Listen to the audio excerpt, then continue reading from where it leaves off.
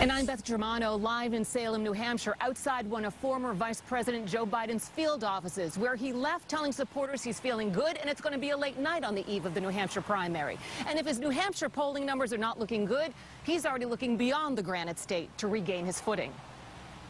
You don't know how we're out there knocking on doors. It was a quick stop in Salem before a small room of supporters to simply say thank you as Joe Biden struggles in the polls in New Hampshire. Much like the former vice president, they're already tamping down expectations and looking beyond the Granite State. He's got South Carolina and Las Vegas, and they're locked up for him, and Delaware's locked up.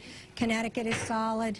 I'm not worried. So you're looking ahead? I'm looking ahead. At a campaign stop in Guilford, Joe Biden was too. There was no mention of his Democratic rivals. He focused squarely on President Trump and his credentials to take him on, especially on the economy. Guess where he got that good economy from? Obama-Biden administration. Let's not sugarcoat this.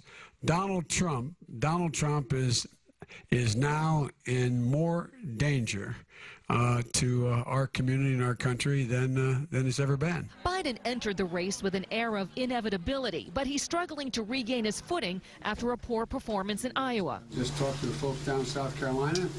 They're pretty excited. He believes after tomorrow, South Carolina will be his firewall with a more diverse electorate, but that's still 18 days away. And that's a long time to campaign, and for him to have people get to know the decent human being that he is. And interestingly enough, after unleashing a vicious attack ad on Pete Buttigieg's experience this weekend, there was no mention of that today. And as a very well-known politician, he is still on the stump simply asking voters to take a look. Reporting live from Salem, New Hampshire, I'm Beth Germano, WBZ News. All right, Beth.